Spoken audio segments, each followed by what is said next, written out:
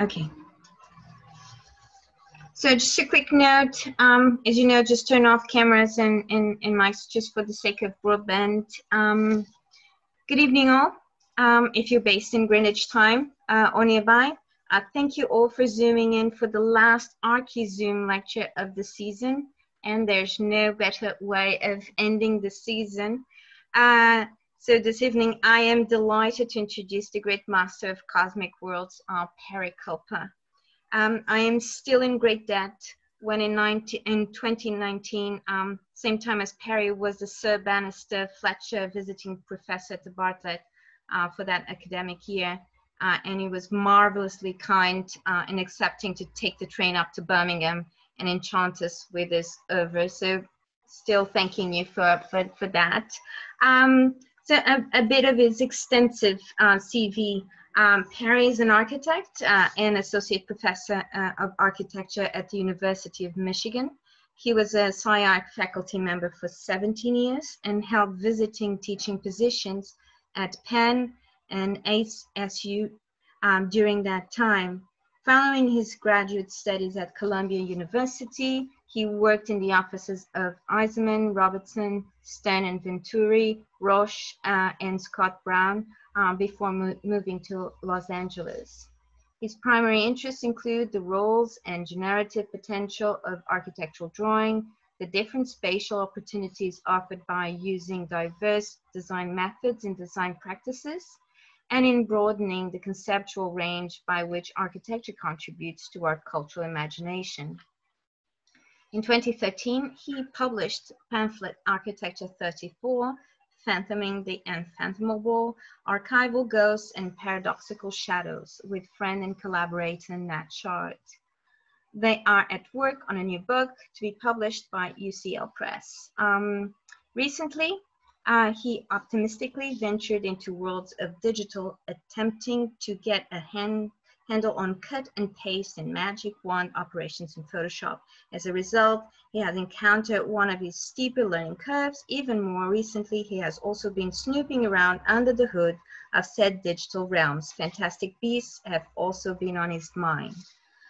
On a personal note, although I was never one of his many lucky students, Perry has been a great mentor and an omnipresent mentor. Throughout the years, Perry's imaginary worlds have pushed me to wander in search of non-metric wonders. As we look closer into Perry's drawings, we find juxtaposing lines, planes, volumes, typographical elements, photographs, and paper cuts, and cutouts on a plane that aims to uncover the intricate universe of architectural ideas. But it does not stop there. Perry's drawings are fantastic stories, curious fables, and dreams inside dreams. With his fascinating use of language, he draws worlds with words. Each of Perry's architectural drawings is a cosmos of possibilities, a constant visual journey, an architecture of ideas. Above all, Perry is an exceptional person with an individual voice and unique discourse in the world of architecture. And we are so very thankful to have him here on ArchiZoom. So with no further delay, please join me to welcoming Professor Perry Kulper. Thank you. Thank you very much, B. You must be talking about someone else, or I need to go and find my alter ego or something. That's super gracious of you, B. Thank you very much. And to everyone for coming. Thank you, B, for your friendship and your incredible generosity as a parent, a partner, a teacher, a producer, and a cultural agent and protector of the our wonderful discipline. And thank you for putting the ArchiZoom lecture series together. I was only able to catch a couple of them, but I've got that on my to-do list to track those, the ones I didn't hear, track those down. So thank you for putting that together. And thanks again to everyone who's turned up. There are a bunch of friends out there who basically just feel sorry for me and they don't want me to feel alone in Zoom space any longer. So they've turned up, thank you for that. And to other kindred spirits and friends out there, former students and total strangers. So thank you all. I'm going to share a screen with you. Let me see if I can do this. I got tangled up the other day in Aarhus. Let's see if this works. And there are two PowerPoints. I'm going to share with you the interesting stuff, which is student work. And I'll set that up very, very briefly. I'll show you some work from the graduate representation course, which I both coordinate and teach in here at University of Michigan. I'll show you a little bit of work from a seminar that I offered 3 years ago to do with crossbreeds. And then I'll show you some thesis work. And then I'll jump to the less interesting stuff. And that's when everyone will hit the end meeting button and make a run for the exit when I get to my work. I'm not going to read much, but I'm going to start reading just a bit. Maybe I'll do, yeah. Views of an amateur. Views of an amateur will game with some key influences, a cross-section of work, and constructing a teaching practice, tracing processes where an architect might need to be many architects. And I think this is increasingly the case now. The amateur, detective, and acupuncturist lurking nearby, using examples of student work in mind alongside references to the amateur, detective, and acupuncturist, and a few key influences, which I'll touch on when I get to my work. This talk in images will build a relational calculus that points to developing spatial representational, cultural, and disciplinary participation. The amateur is considered to be the ideal balance of one who thrives on pure intent, maintains an open mind, and develops an interest or passion for a subject.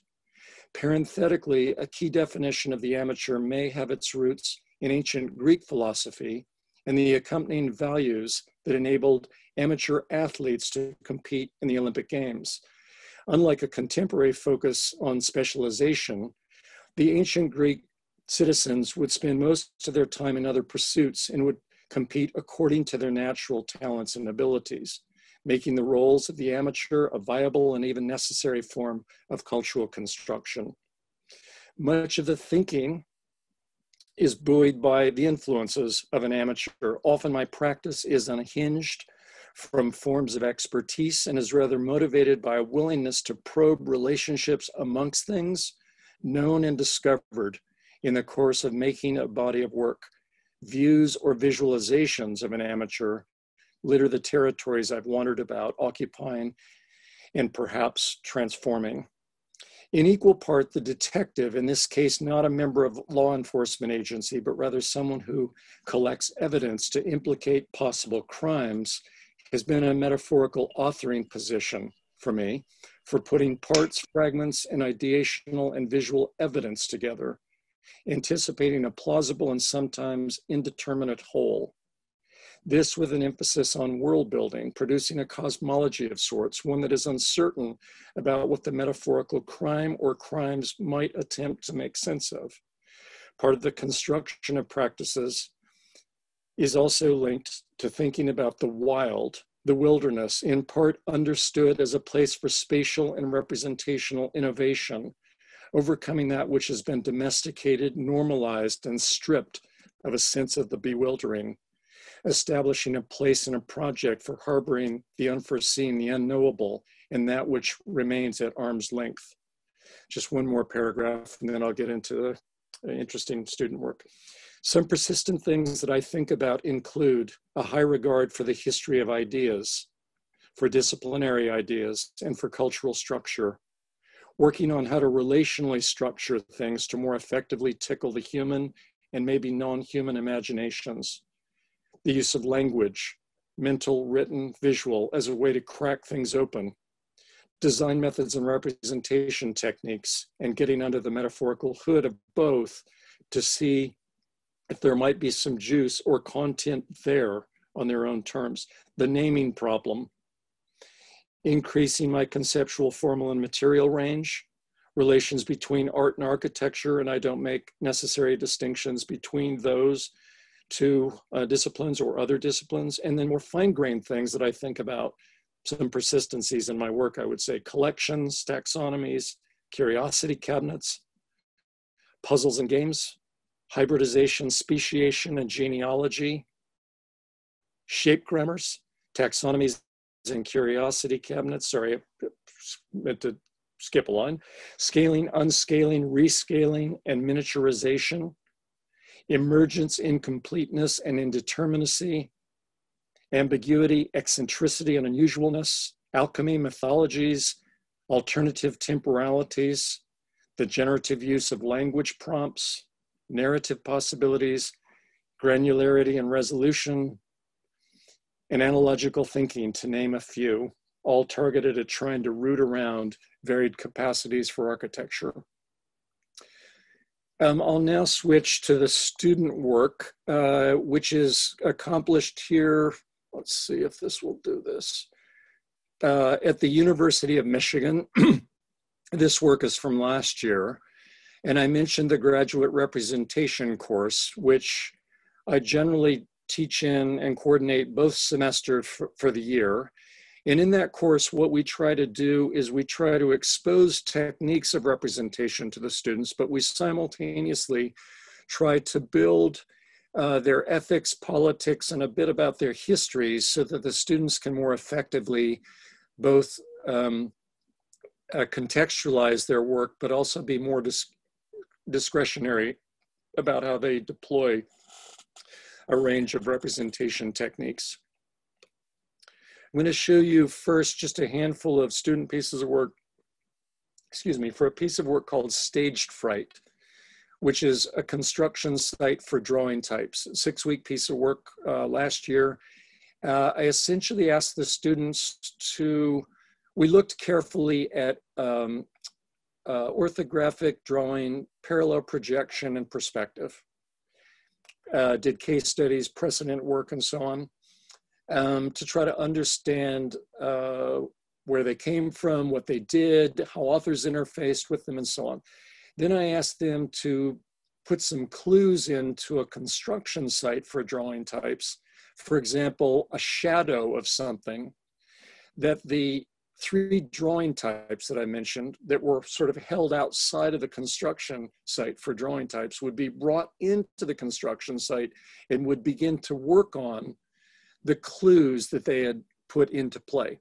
So I'm going to show you, they were then asked to make an orthographic drawing, parallel projection, and a perspective image of that work. And I'm just going to show you a handful, a cross-section of the student work hinged to that framing of the construction site for drawing types. So the students can also, in the work, I set base parameters for them, but they can bring any range of things into play that they want to as other kinds of content or things to work with. So they could work with questions of identity or historical bearing of things or sustainability and data sets and so on. So the work is also, in addition to trying to build basic understandings of the drawing types that I mentioned, the visualization types, the work is also meant to do other things like increase the students' formal and material vocabulary, increase what they think is possible to work on. So a construction site for drawing types is not something that they've turned up with in their portfolio and said, right, we've already done that before, let's get on to other stuff. So the framing of the work is also meant to stretch them so that they begin to understand that in their own work outside of representation, that they have greater latitude often than they had imagined before they turn up to work with me or the others that teach in the representation group. So these are images of the construction site for drawing types. There's another 6-week piece of work which is called Crossbreeds, Worlds and Other Worlds. And in this case, also asked the students to make a triptych. I asked them to use downloadable models to build a world that nested other worlds in it. To do 2 key things. One, to overcome, let's say, schematic or reductive spatial articulations. And secondly, for them to begin to understand how to use material outside of their own authorship as a way to produce work. They were asked to produce, the program was an immediate condition, something like a table And then secondly, a threshold. And then thirdly, an outdoor or a distant world. So again, the students can set the content for themselves. They take on various kinds of agendas. They get interested in all kinds of things to do with digital working. We talk about, materialization of these grayscale downloaded models. We talk about materials as real, as coded, and as digitally generated, and so on. So again, we're just trying to get them into thicknesses, worlds and worlds where they might exceed the kind of conceptual grounds and the design grounds that they've brought to the school or brought to this to our representation course. Everybody takes the graduate representation course at the school. It's in the second year of the 3-year graduate program, and it's in the first year of the 2-year graduate program. A number of these students I go on and have a good fortune to work in thesis with. Adrian here, for example. But I just run through a few more of these so you get a sense of the range of work. This is just the group of students, about 20 are working with me directly, and then there are about 4 sections, so there are about 80 students each term in the graduate representation course. Shout out to Christy. She just won one of the prizes at the K-Rob delineation competition held in Dallas. So kudos to her. Kudos to everyone. Everybody gets committed to the work. Many of them have had no experiences like this. They have to deal with me, or it's a sort of peculiar, it's a thing that they have to work out, and so on. So it's a great pleasure to be able to work with them, and that's some of the representation course. Now I'll switch very, very quickly to the seminar, which I mentioned, and it has to do with crossbreeding. So I asked, there were 5 pieces of work that were nested pieces of work, and they were therefore 2 to 3 weeks apiece. Everybody started with one of 2 models of a medieval city, and I asked them to cross that city with some character that I gave them. They drew names out of a hat. So you might cross a medieval city with a casino, or a medieval city with a 1957 Chevrolet, and so on. So the first piece of work had to do with the character and the medieval city. And these are some of the final images from the work of phase 1 in the seminar. In phase 2, I asked them to cross historical types or styles.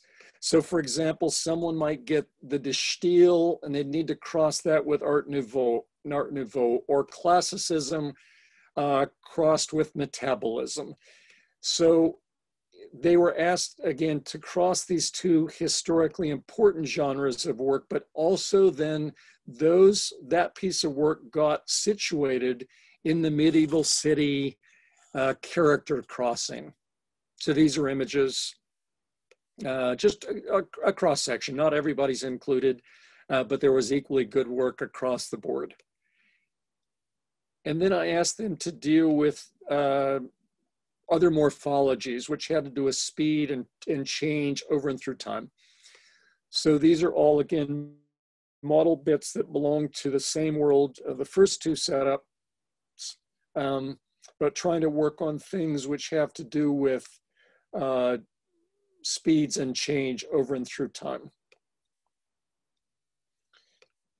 And then I'll lastly show you one of the other pieces of work, it's called Material Ecstasy. And I was asking them to get involved in making a dining table for the spatial setups that they had previously made, but by crossing material objectives or material types. And remember, we talk about materials as real, as coded, and as digitally generated, but we also talk about material operating at multiple levels. The iconography of materials sensate levels, organizational structure, the technologies that produce them, and so on. So that's just a quick sniff of that seminar, which was quite fun. And I think the students enjoyed the crossbreeding. I'm going to offer something a little bit akin to that this next term. Now I'm going to quickly move through graduate theses over the course of 4 different years. So at Michigan, we have a fall seminar, which is once a week, 3 hours a week. And we work with a dozen students. There are about 8 to 10 thesis sections. And then we have a winter studio where the students then have a proper studio and time to really work on the work from a, let's say, a design perspective. I'm not going to go over everything here, but in the fall, we build up a number of grounds in terms of where ideas can come from, trying to contextualize their work, their interest, the techniques and methods for working, what we call the mechanics of engagement, that is the variables of their work and how they interrelate to one another and so on. The students, I should say, the students in the sections that I work with always are, they can work on what they want to work on. I never have a thematic or topical overlay. So I'm going to switch now to thesis work. This was accomplished 4 years ago in the bluest blue. So all of the thesis units have colors attached to their names. Just a fun thing for me and sometimes for them.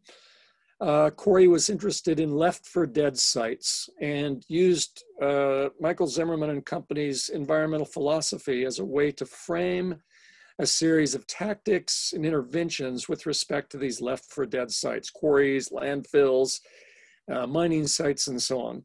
These are some images from the final conversation. I should also say that the students do a tremendous amount of work. They're totally committed to what they're doing. They spend lots of hours wrangling across and through things. So I'm just showing you both a small percentage of their final images, but also the work in total that they do. Yunsen was interested in producing 4 prototype cities that dealt with certain urban problems and that developed a whole series of characters and narratives that allowed those problems to be cared for. Yezi was interested in Paul Virilio's framing of speed and dromology, and made a series of constructs of which these are details, and then eventually worked on a kind of motel velodrome out in a sort of desert site. Should also say that the students are invited. We don't take sites for granted. We don't take programs for granted. Some students don't even have programs. So there aren't very many default positions taken or allowed actually in the thesis. And this, we try to unpack things like program and site and authoring and so on. So they have a greater sense of both liberation, but also the operating protocols within those ordained, commonly shared aspects of architectural education. Sorry, the previous work was about play and pleasure, an old Victorian site north of London. This one's about sort of histories and artificial and reconstructed histories. These are details from a construct, Alcatraz, San Francisco. There are drawings and so forth that Nick made. David was interested in what he called being imaginary machines. And he's trying to complement BIM, the kind of reductive capacities of BIM, the ways in which communication happens in practices these days. Anyway, he was reading Proust and made a kind of a proposal for a character that belongs to Proust and so on, to work on this problem of being imaginary machine. Simone was interested in third landscapes. Clement Blanchot's framing of third landscapes, those conditions between, let's say, the domesticated landscape and the wild, and made a kind of fictional real site that was in the Dakotas, sort of 30-mile long site, and made a proposition for that site eventually. John was interested in contemporary possibilities for the production of ornamentation and concocted a site that's made in a section of St. Peter's in Rome and the Villa Muller by Adolf Loos at the top of the cathedral, and basically developed a kind of production facility for producing ornamentation in the section essentially of the St. Peter's Cathedral. Very, very carefully modeled and inscribed with other kinds of information. And this is actually a demonstration garden. And you see the Villa Los in sort of the middle of the screen. That's part of the work. Taco was interested in systems that beget other systems, and he effectively did, amongst a number of other things, he essentially took a piano apart and reconstructed that to look at how systems might not be so particularized or autonomous, but might begin to become a little more ecological, or might yield to other participations with seemingly closed things, systems. Double Purple. Drew was interested in narrative architecture and made a series of physical constructs that then got photographed, and he made a series of storyboard-like things, and then a series of spatial interventions in London, of which these are a couple of the images for that work. Lauren was interested in typology and effectively unbuilt typology, and these are renderings for a house, a new house typology that came out of that very intensely focused work on typological questions. And then Carl was interested in invasive species and worked on a site between Canada and the US, and also in the Environmental Protection Agency in Washington, DC, of which this is an image of a space in which he was involved. Julie was trying to basically compress temporality out of space, was trying to be in 3 or 4 places simultaneously. Interested in perception, memory, experiential sequences, and so on, but how might we be able to be effectively in 3 or 4 places simultaneously? And these are renderings that find part of the final work that explores that set of questions.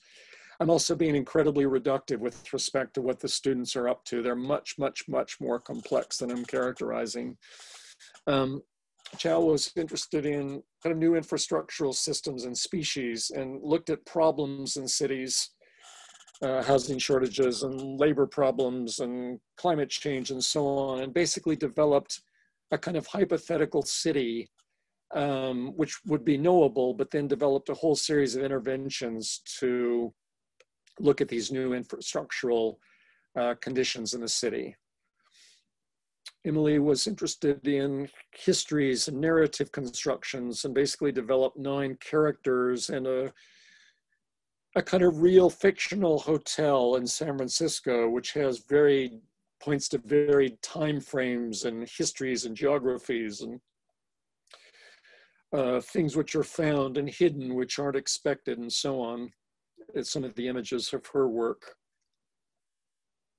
Kyle was interested in the questions of rendering, and started talking about scratches and smudges on renderings, and wondered if he could rethink rendering techniques to find latent potential in both the way the machine and software operates, but also in terms of how renderings operate. And these are some of the images, and then a physical construct from Kyle's work. He's actually working with me now on something that I'll finish with in my work. I'm very, very grateful to him. And I'm super, super, super grateful to be able to work with all of these incredibly talented students, totally committed to what they're doing and so on, both at SARC, but also here at Michigan more recently. Luna was interested in lost histories in Beijing, and essentially rebooted Beijing, trying to recover and point to a number of lost histories, from smells on streets to bicycle bells ringing across the night in the city. So it's a whole reconstruction of Beijing. Kaiser was interested in identity, social conditions, gender issues, and basically made a kind of a public restroom, as it were, located on the mall in Washington, DC. And these are some of the final images. Ben was interested in questions of rendering, and used a kind of common in narrative constructions and used a kind of common, he set up a sort of an office world and housing, and then made these renderings to try to think about activities and experiences in these environments, the housing and office environment, through new ways of rendering. Longhorn was interested in memory constructions and perception and how deep memory and active memory and imagination and latent constructions to do with memory actually work. She worked on 3 casinos, and I'm showing you images from one of the casinos in terms of her work. And then Shirley was interested in The Third Man, the film The Third Man, and narrative constructions, and basically rebuilt sort of hidden parts of Vienna in Austria linked to criminals and detectives with respect to the film, and her interest in narrative construction. And these are renderings of interventions of both an above ground but also below ground Vienna, not Venice. And then last year, another really great group of students to work with, Kuhn was interested in what he called behind the scenes, and similar to Kyle, was interested in what happens behind the perfect rendering, or outside or through the perfect rendering. And while I always get the descriptions wrong for the students because they're far too complex and I see them differently than they do, he basically was interested in trying to produce a perfect scene, of which these are digital renderings, to deal with problems of things that lie outside of the perfect scene, the backstory, as it were, and trying to allow those to become part of new perfect scenes. Amlin was interested in Robert Venturi's Complexity and Contradiction, and I had the good fortune to work with Denise and Bob for 5 years before I moved to LA. So I had a great interest in both Amlin and her work, but also in Complexity and Contradiction was a real influence for me. Anyway, she worked on a site in Rome in which she used Disney characters and remnants and new parts of architectures to work through questions that Venturi framed in Complexity and Contradiction. And then John, who's on the call, and thanks to other students who have turned up, former students and friends who have turned up, John made what he called the 500-mile armature, and he fundamentally was asking about questions about things that architecture and architects haven't and can't do. He had things like spherical rejection arrays and propaganda release valves and so on, in this proposition for a real site in Iowa in the middle of the United States. These are nocturnal renderings of John's work. Yeah, and I was interested in the Silk Road and the histories of the Silk Road, both deep and present histories, and essentially developed a kind of Silk Road motel, and a series of gardens to ruminate on trade and travel and how you get 6,000 miles to be talked about in a mile and a half, or however long the proposal was. These are rooms that belong to that motel, and various architectural and landscape architectural elements. And Sydney was interested in triangulating, she was interested in mythologies, contemporary understandings of construction and mythologies in America, worked between Beijing and Rome and the big box in the Walt Disney Studios in 1942, and presently in Burbank, California. And these are images from Sydney's super interesting work. Annabelle was interested in contestation, found a very small group of islands that both Japan and China claim ownership to, and made a proposition based on certain rituals and historically important customs in both Japan and China to talk about contestation and ownership and territorialization and so on, essentially rebuilt the island. Michael was one of the islands. Michael was interested in questions of representation and perspective in particular, was looking at Dutch things and Italian things and histories of representation, and used a series of windmills to explore, try to open up questions about perspectives, and framed a book, and I know he will carry out that book, so watch out for that one.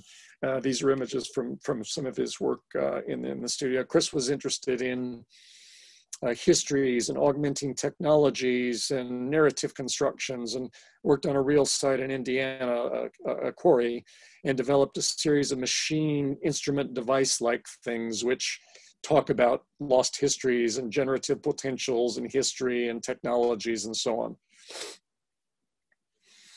John was really interested in how he worked, how he made decisions, where content could come from. And he basically worked on a kind of fictional landscape, suburban site with a kind of a house in it eventually. And these are images of the house, house-ish. We use a lot of ishes in both the seminar and the studio, but also in representation, because we're not so certain about naming. We want to get around things, but not lock them down. So ish is common. Sean was interested in dissident architects and how he might think about others being able to practice architecture in ways that weren't ordained or sustained through both the academic world, but also the professional world, and basically developed a spatial environment and a series of tactics in which dissonancy could be foregrounded.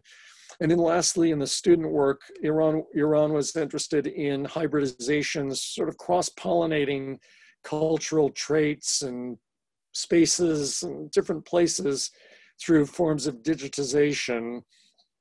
And these are hybrid objects that got produced as a result of the cross-pollination of these various cultural traits, phenomena, and spatial setups.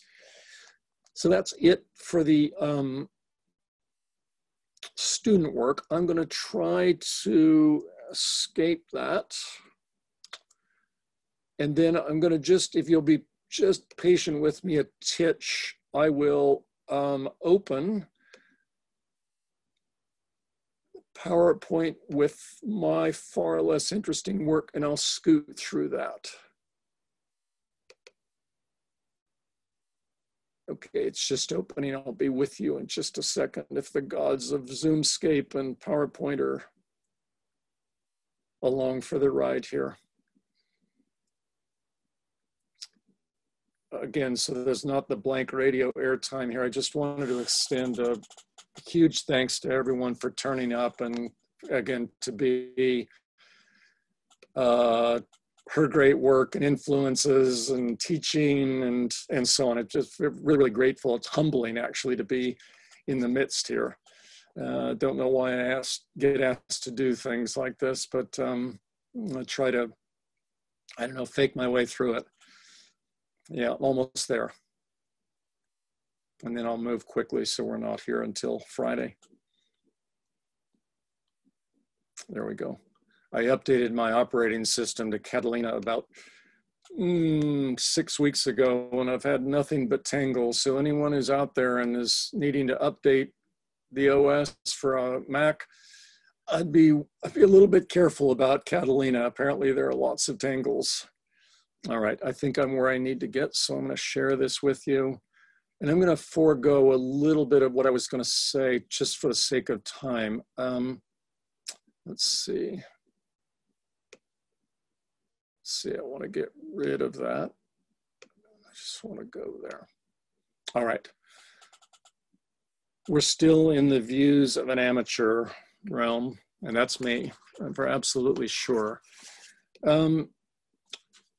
I always say, I'm a list, I make lists and I keep track of things that are important to me. And for me, this is the most important 15 or 16 things that belong to my own work. And I won't go through them in any kind of detail at all, but relational thinking and relational structuring is effectively all I do, both in teaching and my own work. And B, in her gracious introduction, mentioned drawings and design methods and enlarged conceptual breadth, those are important to me. The naming problem is super important to me. That is, when we name things, we've already finished the piece of work. A bedroom results in a bed near the bathroom with, eastern light coming in and, about 12 feet by 15 feet, depending on your economic or social status. But if rather I ask you to work on problems of defecation, dreaming, privatization of sexuality, and so on, which also constitutes something like a bedroom, you might not end up with that same room that I characterized. I'll just let your eyes go over these. We don't have time to move through them. I would say I owe a lot to Wallace Stevens' 13 Ways of Looking at a Blackbird.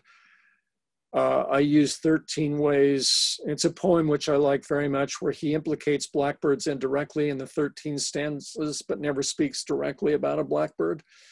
But it's been very, very useful as a sort of metaphorical and analogical author for me in terms of framing all kinds of things. I keep track of people and objects, phenomena, things, conceptual frameworks that are important to me.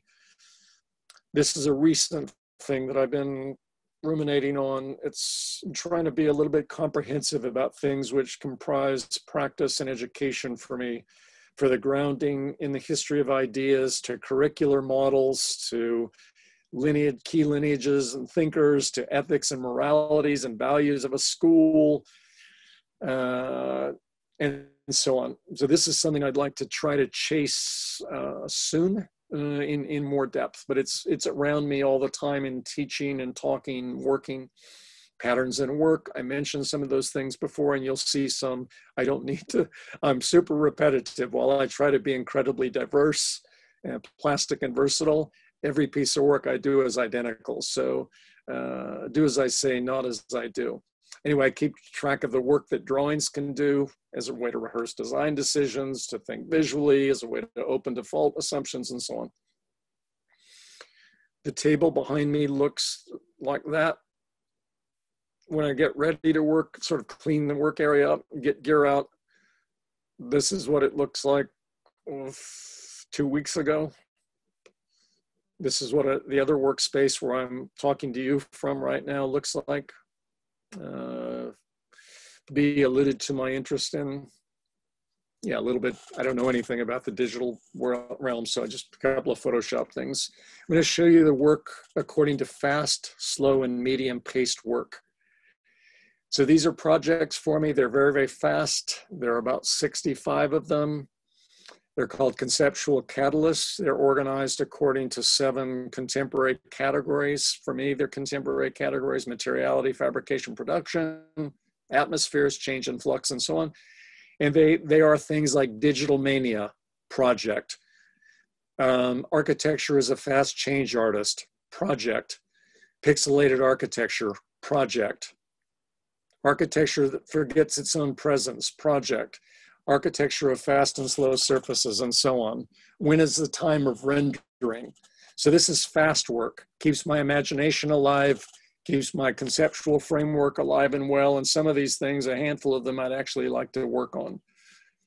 Then I do other kinds of fast work. In 1990, when I moved to LA, I was asked to participate in a competition, which was a 5-week competition. I worked on 5 proposals in the 5 weeks. This one was made in 10 days, so it's very, very fast for a house based on a 600-year-old text. At roughly the same time, I started to make landscape drawings. They were made 1 a day on 18 by 24 inch double white trace, 45 minutes to an hour and 3/4, 2 hours top end, 750 of them. Ask no questions, just work. Don't throw them away. Don't make heavy judgments about them. Trying to develop understanding about landscape, about materials, about representational questions, and so on. I always say that if people out there have an appetite, doing 1 a day things, absolutely great, great, great, great, great. I haven't done these in 16 years now, but I've got 2 of them. 2 sets that I'd like to do in my pocket. My friend Jim Barton asked me to make a cover for a new online journal, a super fast drawing. Ava asked me to make a drawing for auction storefront to raise money, super fast drawing. Working on a kind of a project with Nat Shard, my good friend, that I didn't quite get to, and we sort of tabled it. It's called Below the Horizon, just an autopsy, part of an autopsy for the images of the Titanic. Good friend Gretchen Wilkins invited me and I think 29 others around the world to make 2 pages in a book linked to documenting urbanism. And these are my 2 pages enlarged to do with alchemic urbanism, using word language folds like soft orange metro blooms, waiting, milled surplus data, overcoated, erased, gold-leafed residuals, and so on to try to think about urbanism. Piece of work that's underway right now, trying to get rid of the horizon, let's say, and I'm trying to work on a ground or a floor triptych and a ceiling. These are just cut paper pieces for that piece of work. Erased Vermeer is very fast, trying to look at the great Dutch painter Johannes Vermeer's art of painting, and by erasing it, as I move to the right, trying to find an art of architecture through erasure. Erasure is something that's interested me, and a handful of pieces of work take up erasure as both a representational but also a spatial technique, let's say. Vertical surfaces are worked quickly, so the entire image is imagined as a surface of an architecture, an envelope, let's say. Just a quick image of what the work table looks like in the production of the second of 6 vertical surfaces related to imaging techniques, medical imaging techniques as a sort of drive. The first one was related to just appropriating my own work. The Photoshop realm, I am more neo than any neophyte in the world with Photoshop. But I decided 2 years ago to try to open it up and see if I could work out how to download images and then make a couple of modifications to them. And I decided that I would give myself a framework, a kind of programmatic framework of speculative house, garden, and landscapes. And so I basically appropriate images, some of mine's an image that I find of an interesting time-lapse photograph from, an insect. And I try to then build in these sort of drone or plan-like views. I try to imagine, not directly, probably more analogously, houses, gardens, and landscapes through this work. Normally made, B is up much later, I know this, than I am, but these are normally made sort of midnight. They're an hour, hour and a half, 2 hours a piece.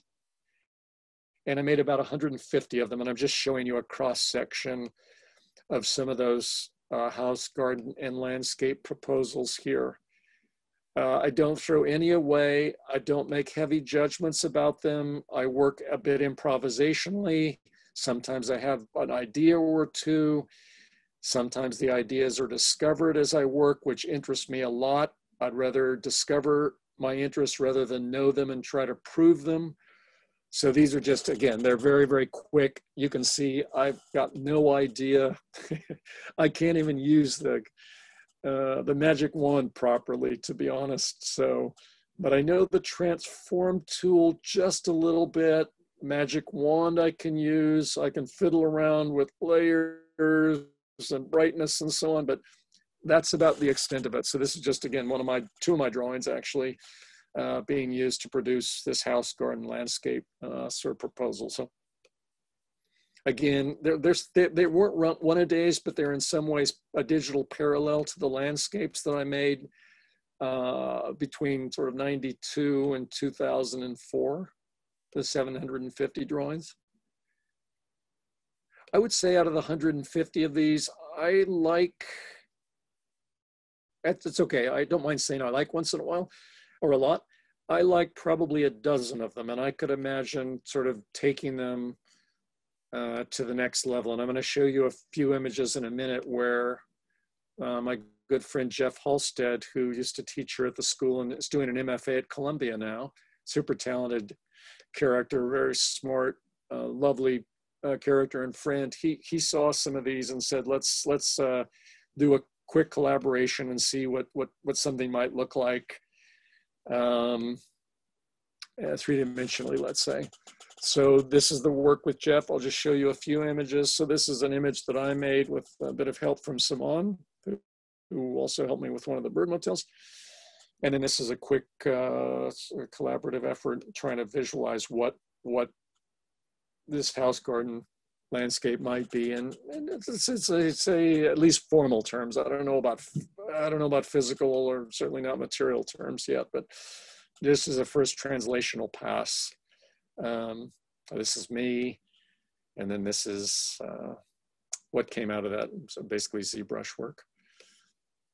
I've done also some quick work, Photoshop, where I was interested in what I call proto-objects, proto-architectures, just finding things again and working with them. But in these, I got more interested in my clumsiness with Photoshop, how I blank things out with a paintbrush, for example, or how I try to sort something out. So I got interested in all of these things much more than the figures themselves in this work. There are a couple of these that I could imagine trying to develop. I wouldn't try to re-describe what these look like, but these are probably analogic images. Again, fun to make.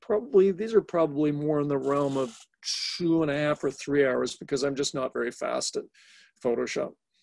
Working on a project that I call 2080, where I'm trying to get 80% of the juice of a piece of work in 20% of the effort, because most of the time I've got a lot of stuff running around in my work, whether it's interesting or relevant or important to anybody else, that's another story, but I tend to gut work. So I'm trying to empty it a little bit with this piece of work, which is current.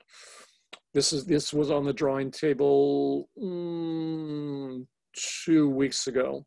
And that's our wonderful daughter, Ella, who's the most important part of that table. Also working on what I call Google Earth Deep Horizon, and Capper, who's on the call here, he might tickle a little bit of this with me, but I'm interested in how Google Earth is a form of cultural communication now. And it comes out of some of Mark Dorian's writings on Seen from Above, that wonderful book of his.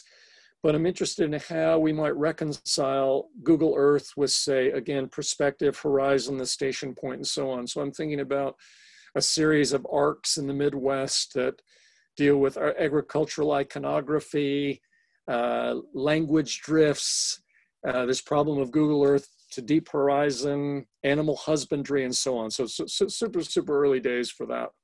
Slow work. David's Island, 1996. I started to pry the architectural drawing open because I was quite conventional in terms of how I worked on work. So I used the competition to open the architectural drawing, to think through a series of ideas and imagine programmatic possibilities for sustaining those ideas, and to keep a bunch of different kinds of ideas in place simultaneously.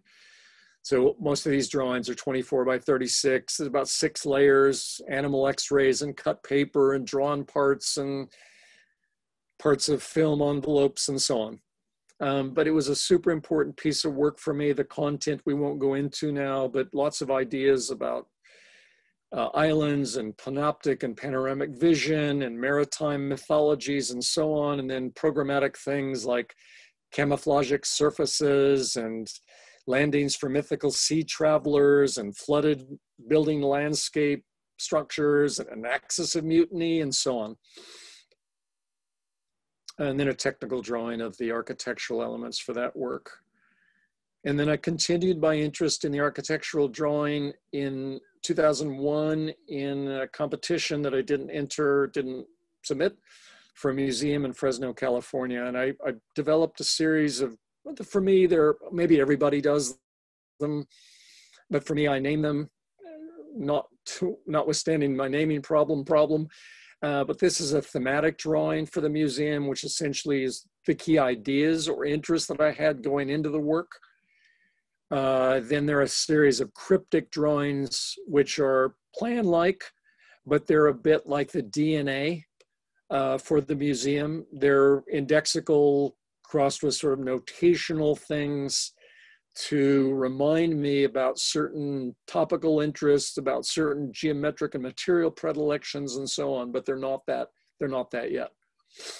This is also a kind of genetic drawing that's a proto-formal for one of the pieces in the museum, a Muse archive. And then I enjoy making drawings that have, this is a kind of composite drawings or a proto-formal section where there's some things that are geometrically accurate, use of language, occasional programs, dataless, dioramic clouds, breed incomplete or indeterminate familiarity. So I use language. There are pieces of drawings that get left in drawings that have become provocative to me. I'm super interested in the construction lines and so on. I'm interested in the latent energy of drawings as much as the explicit description. And then we made a Sin Lu's in Beijing now with his own wonderful little practice. It made a quick rhino model of the first take on the museum itself. And then my very good friend, colleague, Nat Chard and I were fortunate enough to win in 2012, Pamphlet Architecture 34. And we worked with another good friend, Mark Stanley, teaches at Tennessee, Knoxville, on a book. Mark helped us with the book, and I made a series of drawings linked to Nat and my interest in indeterminacy and contingent architecture. And these are some of the drawings. I made, I think, 6 drawings for this specific piece of work that's in Pamphlet Architecture. And then we made a couple of drawing instruments based on a whole lineage of Nat's incredible drawing instruments and his interest in the picture plane and indeterminate interest and so on. But we, as a way to develop our friendship, because we didn't know each other well at the time, but we were hundreds of miles and now thousands of miles apart, these drawing instruments were made to essentially stage a conversation to do with indeterminacy, our friendship, you know, ways to work on things collaboratively and so on. And these are photographs that Nat made of the drawing instruments at war, friendly war. And then we've been very, very lucky, and I'm grateful to ride Nat's coattails to have a couple of exhibitions. This one in Winnipeg about 4 years ago when we offered a week-long workshop there, and then B alluded to the one when I was the Bannister Fletcher visiting professor at the Bartlett a couple of years ago. Nat and I were also fortunate enough to have an exhibition at the school. So this is the Winnipeg realm, mostly to show you some of Nat's drawing instruments and some of the drawings and images that he's produced. Extraordinary work, which is, yeah, Instagram. If you don't know Nat, get on his Instagram feed and on his blog. Medium speed work, which I'll finish with. 2 houses. When I moved to LA, I had 3 houses. A small guest house, it's 1990. A real house in one of Southern California's deserts. None of these got built. And I call them now sacrificial projects because they allowed me to reflect on my own lack of skill sets. I think I didn't know Terry, surgeon who's on the call, I didn't know Terry quite now, but he probably got an earful of this kind of stuff, my lack of skills, my inability to design stuff, when Terry was at both ASU and SCIARC where I was teaching. And anyway, these houses didn't get built, but they were to me as well as I could do at the time. There were clients, they were related to the context and experience and so on. They were okay, but were really, really limited. At the same time, Amy was starting a PhD at Cambridge in England. We lived in a small house when I was there, a couple of 6-week chunks of time each year. So I made a proposal for that house. It's basically a room with a double aquarium, a leather floor, steel wall, and so on, that deal with, I don't know, heaven and hell and cemeteries and blue collar working and so on. the graphite drawing Desert House got opened up a little bit through what I called aspectival drawings, where I was trying to find a way to escape the grip of the station point, the picture plane. And so I was making drawings for the second version of that house that I called aspectival drawings, which are basically critical fragments for the house. They're not elevations or plans. They're nothing like that. They're just critical aspects of the house. And then erasure continued in what I call the bleached out house project. Here I'm not working on the house, but I'm just working on erasure. Again, layer drawings, 24 by 36. These are about 50 to 55 hour drawings, a whole series of interventions in them. And then to counter my slow working, I developed the fast twitch house in 2003. And I made site drawings for 3 of the houses, and this is one that got developed a little bit. So I was trying to work analogically, that is through likenesses. So there are things like empty game boards, things like petticoats, things like cloaked figures, and so on in this house proposal. There are landscape milling machines, which mill garden surfaces in a much larger geography. There are chromed shadows, chromed billiard balls, labyrinth, pink dust garden, and so on to work on this fast twitch, working quickly. Sleeping chambers, stairs to nowhere, cast biplane, and so on. Quick, this would take a tremendous amount of work to get this into a proper place. But again, Sin was helping model things quickly. And Johnny and Mark, SciArc students, about 6 weeks after Ella was born 15 years ago, I was invited to the Prague Biennale and asked to do with transient architecture, and made what we called the Metaspheric Zoo, a strategic plot, essentially, which the David's Island drawing is sort of a version of. This is a sort of a strategic plot and thematic drawing for a metaspheric zoo, which is a cross between metaphor and atmospheres. And the proposal is based on animal behaviors, species interrelations, breeding techniques, migratory patterns, and so on. But that work didn't get, other than the strategic plot, it didn't get down the road. We used to have a great program here called Research Through Making at the University of Michigan. And in the first year, 12 years ago, I got one of the first year grants and worked on what I called spatial blooms with a former student called Justin. Great. Everybody, all the former students, people work with me. Great. We worked on sort of trying to breed landscape elements, landscape types, and landscape biologies to rethink architecture in alternative temporal terms. And there are fabric predators and test tube berms and zipper blooms and so on in this indexical, real, and notational sort of spatial proposal. Again, this is probably 8 to 10% where it should have gotten. I gave back 4/5 of my money because I couldn't get organized to use it all. That's a Perry problem.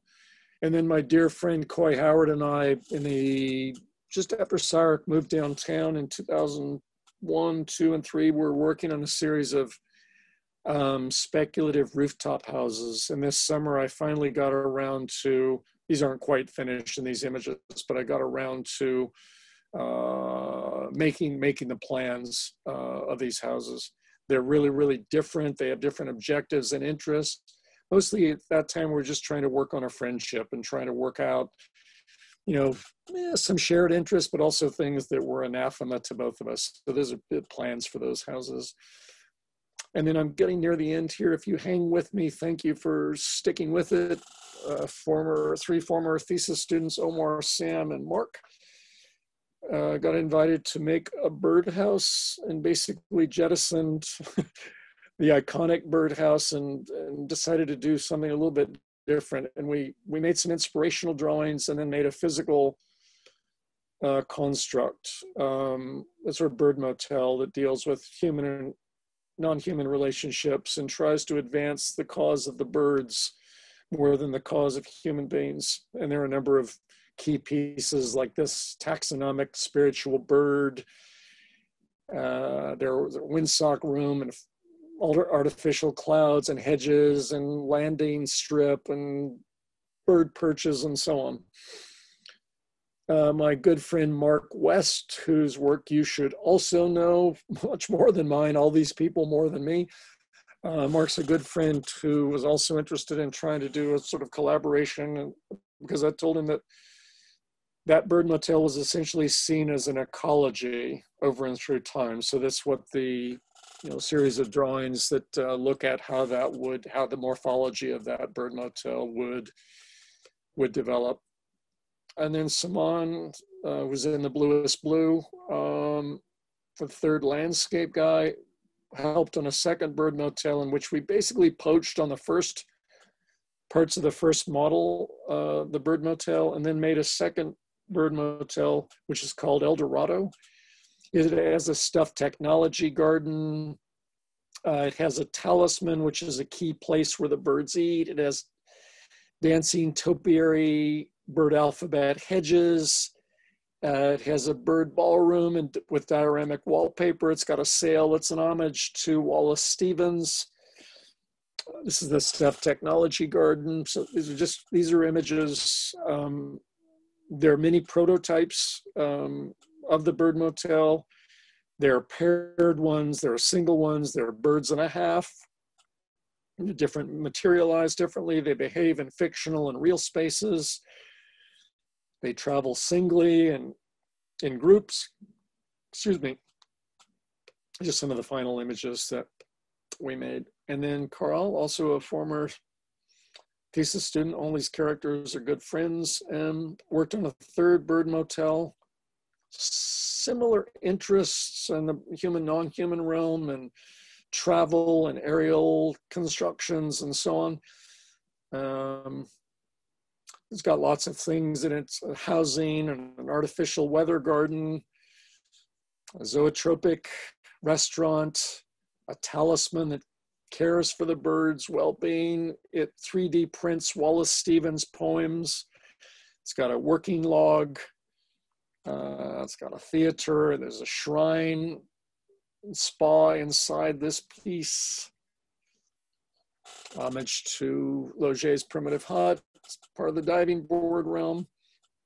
There are multiple versions of that one as well. Still interested in the air. Nat and I took a trip to Orford Ness in the UK, and we thinking about doing a project there. And I made, for that project, just initially made 3 analogical drawings for what I called aerial diptych follies.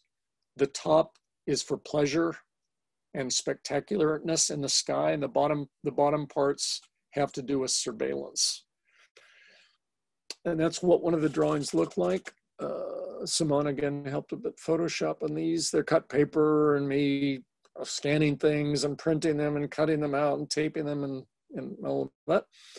And then a good friend and another former student, Oliver Popadich, we got interested in, got a little bit of seed money for relationships between image and digital modeling. So we took the 3 aerial diptych follies, the drawings which I made, and in Blender, those got modeled, and then each one of the 3 has a particular sort of programmatic objective. Like this one's meant to generate a sort of move towards a kind of theatrical, staged, filmic like realm. So we're just asking questions about relationships between imaging and modeling. And again, I've said this before, people have heard me, interested in file sizes and wireframes in relationship to rendering, and can you model notations, and do images have backsides, and all kinds of questions in which we can interrogate those apparently flat images, but we're trying to see if there's something else on offer. And this is the workspace that we're also interested in. Blender, everything, all the command panels, the cropping, screenshots, and so on. All those things are of interest in this work. Everything's modeled and worked very, very carefully on tape is modeled and all this stuff. If we've got a few people out there who I've talked with about a think tank in the audience, if they haven't hit the exit button. But this is stuff that I would enjoy working on in a think tank, the relationship between image and imaging and modeling. And yeah, this is the realm that we really care about. Those dashed lines, the spherical lines, the background gray space, all those things we're interested in this work. So I'm just showing you some quick digital models, renderings, not quick digital models. These are quick. It does take a little bit of time to build in that realm. I'm almost finished. If you can hang with it for one more piece of work. Yeah, these interest me. This work interests me. Not much of my work does, to be honest, but that work interests me still. So Kyle and I are working on triptychs, domes, and still lifes. It's work that is interested in how we use historical precedents generatively. So in the work, we're looking at Borromini and shrines at Issei and Mies and Noli maps and lost civilizations and Chinese scroll painting and so on. And there are 3 strategies which we're exploring. This is the first one, which is called niche. And these are older shots of the digital model, some of the renderings, which tries to stage those historical precedents to see if we can understand them and work with them generatively. So this is Borromini, for example, the San Carlo, the dome being flattened and then redrawn and drawn out by angels and getting involved in triptychs and Issei and devices and so on. So that's just a part of the work. And this is one of the final, this is the final setup right now. And we're just working on some sort of lighting images and unusual views at the moment. Then there's a second version which takes the same elements effectively and just organizes them. It's called knolling. And some of these are a little bit earlier images, but you get a feel for the work where we're trying to, we're translating, of course, some of the earlier precedents, but we're also trying to just use organizational structure, not trying to produce narratives or sub-stories. We're just trying to use organization as a way to work on the work. So, you know, there are things like Turkish moths that are referred to in the shadow projections of them and tagging logics in this realm of the knolling realm. And there's the Borromini table, the San Carlo here, the church plan here, and then sort of an homage to Borromini himself in this realm.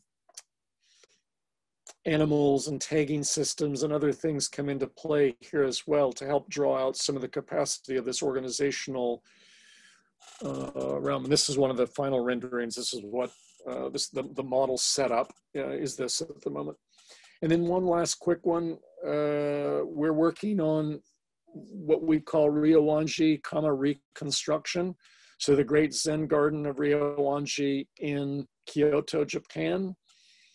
We're taking some of the same elements that we've been working in the first 2 strategies, but we're now trying to develop hybrid elements which take a number of Japanese characteristics, practices, aesthetic values, and we're trying to produce sort of hybrid objects that help reconstruct the 15 rock outcroppings that exist in the garden itself. And these are preliminary. These are some of the preliminary images, and I'll show you a couple of more final images. This is what the garden looks like modeled as a sort of a fact. The sky's modeled, and this is what it does look like. This is the space. This is the models. This is the garden setup, and this interests me.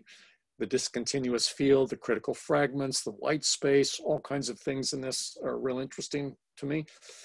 Worked recently on some erasure, cloaking, veiling things. We're trying to get representational energy into some of the images now. So we're using selective fragments and working on them through Photoshop as a critical tool to rethink the garden, actually, not to represent it. So they're just a handful of images to finish here. Linked to, in this case, nocturnal thinking, wireframes, rendering, laser lights, drawing certain capacities of the digital model and the spatial setup out. And then just a couple of the images that are literally, the last image I'll finish with, literally in this morning. So we're working on a series of images right now, which is the last one that I'll share with you, linked to this nocturnal realm of the Rio Anji spatial setup. So sorry, that took forever. My apologies, but that's all I got. So thank you again to the school, to ArcaZoom, and to everybody. If there's anyone still out there, it's hard to know. I can see that 4 of you are still there. Fabio's still there. Thank you, my friend. But that's it for me. Thank you all very much. Thank you, Perry. Wonderful, wonderfully inspiring. I'm just thinking of my students that have their final review tomorrow, and wanted them to have work like this pinned up, even though we can't have a real pinned up tomorrow. It has to be virtual. Thank you so much for all the inspiration. I'm going to open the Q&A now, some questions for Perry. Let me just open the chat. B again, thank you for everything. But do you want me to stop sharing the screen, B? It's up to you. Yeah, want to look at me? It's good to see you. Yeah, it's good to see you. Okay, we've had enough of my work. We can go back to the student work if we need to. That's plenty for me. I've had it. So we have a note from Philip that says, "Thank you, Perry, for sharing amazing work." Pleasure. Ooh, they're coming so fast. Do we have some questions? I do. May I go first, please? Hi, Emery. Hi. Hi, Perry. I'm Emery, and I do follow your work everywhere, constantly. I love it. You are prolific at what you do. You do produce a lot of work, and it is very inspiring to see for sure, especially those drawings that you've done one a day 16 years ago. Those are some of my favorites, because I think the key to producing great work is doing it constantly, producing and producing. There's no other way but to do. So my question is, all this work you've got, both digital and traditional, where do you store them? How do you store them? This is a hard, really, really hard question, Emery. Thank you for that. So I basically store them in about 4 boxes. 3 of those boxes are under the bed, and 1 of them's under a table in the living space. That's amazing. They sit in boxes. I never, except when I am fortunate and I'm super grateful and humble to have exhibitions, I never, ever look at the drawings. So they're just in boxes. Yeah, and my other question is, do you sometimes feel limited by the tools that you have at your disposal, like Photoshop, like pencils, like scissors? Oh, for sure. I feel like, not that I think my work is good. I say this often. I think the work is average. I think there's a few decent pieces in there. I don't know that I could make it better with digital skills and virtual skills, but I would I'd literally give my right arm and learn to draw with my left one if I had digital skills. I simply can't work on, there's no way. When I think about, for example, an architecture that occupies 2 or 3 centuries, that are hundreds of years apart, that morphologically shifts between a narrative object and an indexical figure, which I think about these things all the time. I don't know how to draw that realm out. But good friends always, they say the techniques are that's not where you're going to make the money. Just get on with it, man. Quit complaining about not having any skills. But yes, I would. I feel totally hamstrung. Thank you so much. You're very welcome. Thanks for the question. Yep.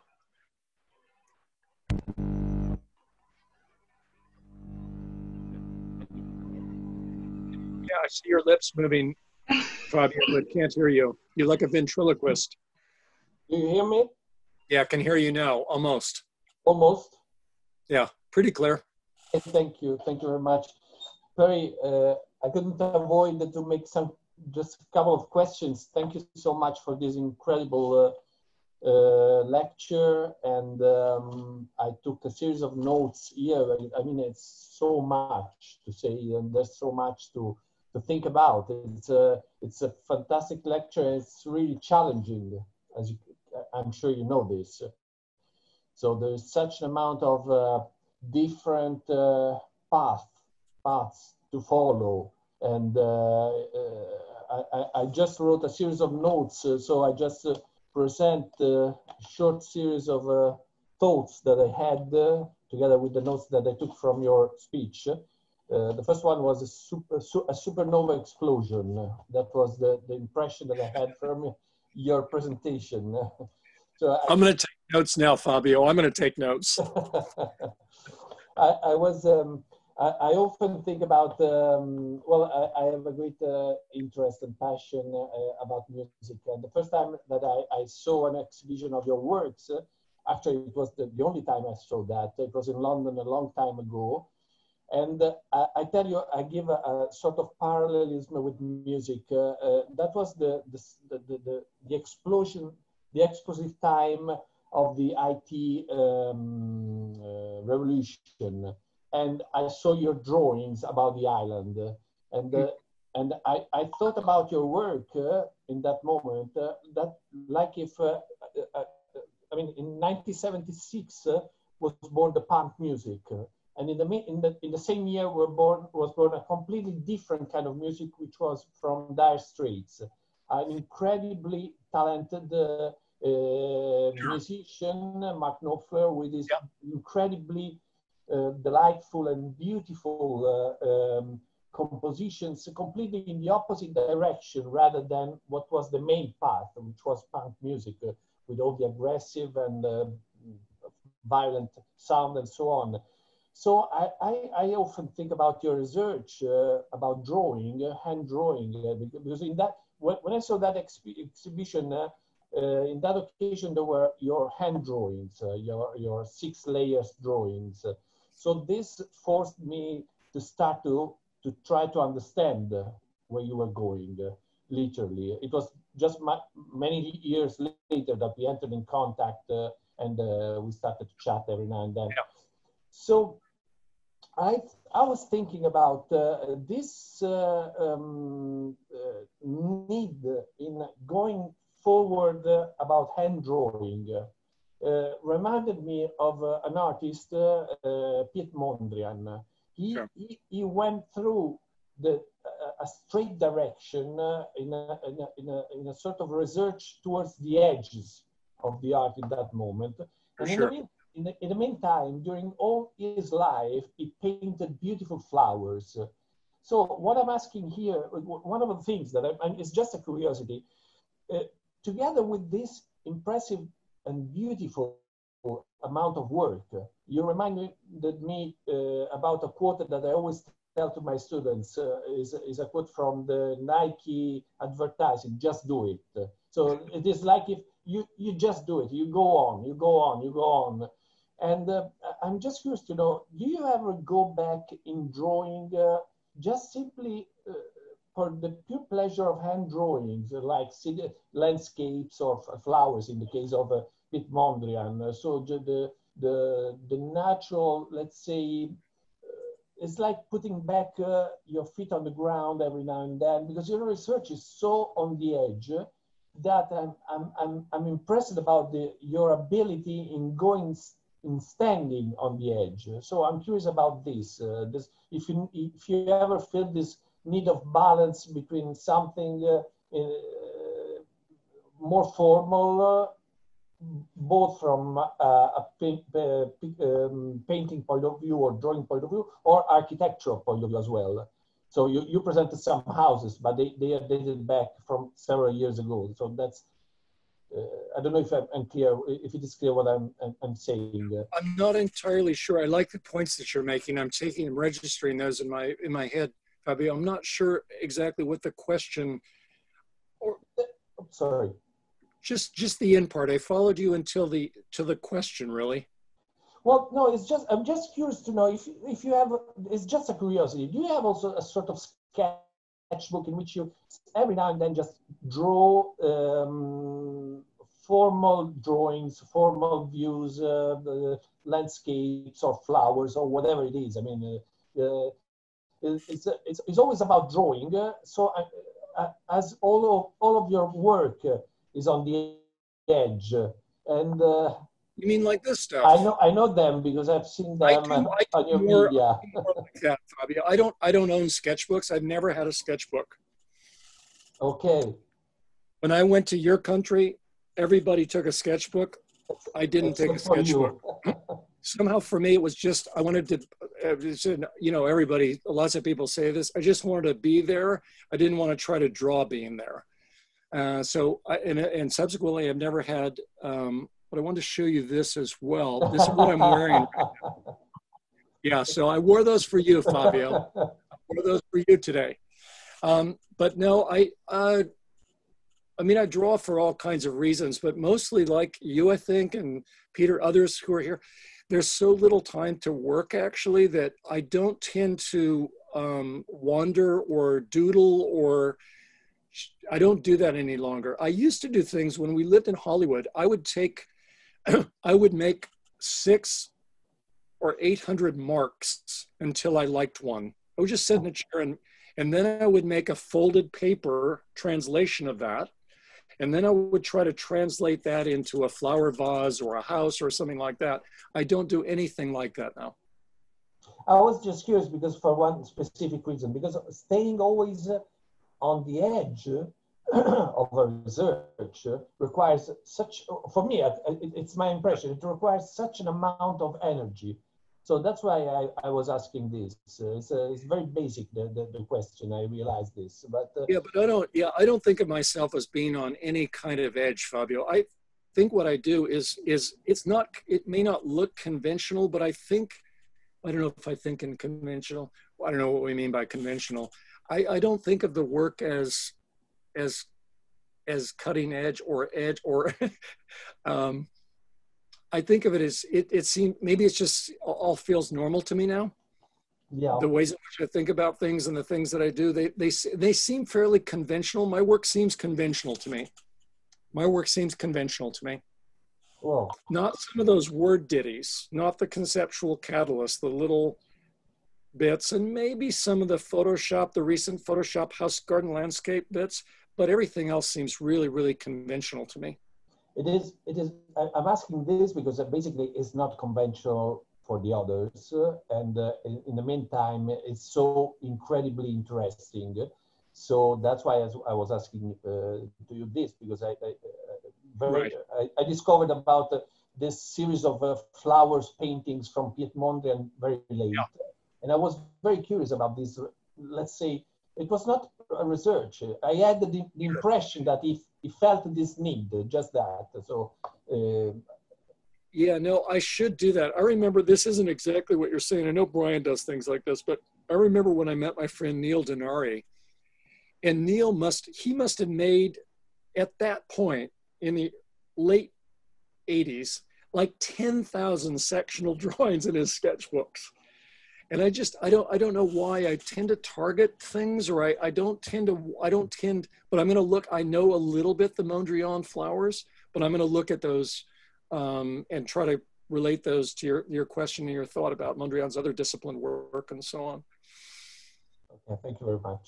Thank you. Yeah, thanks, thank you. Thanks again. I mean, I'm full of, I can show you, I'm full of notes here, so I don't want to take off time from the others. We'll be in touch. Yes, thank you. Thanks, Fabio.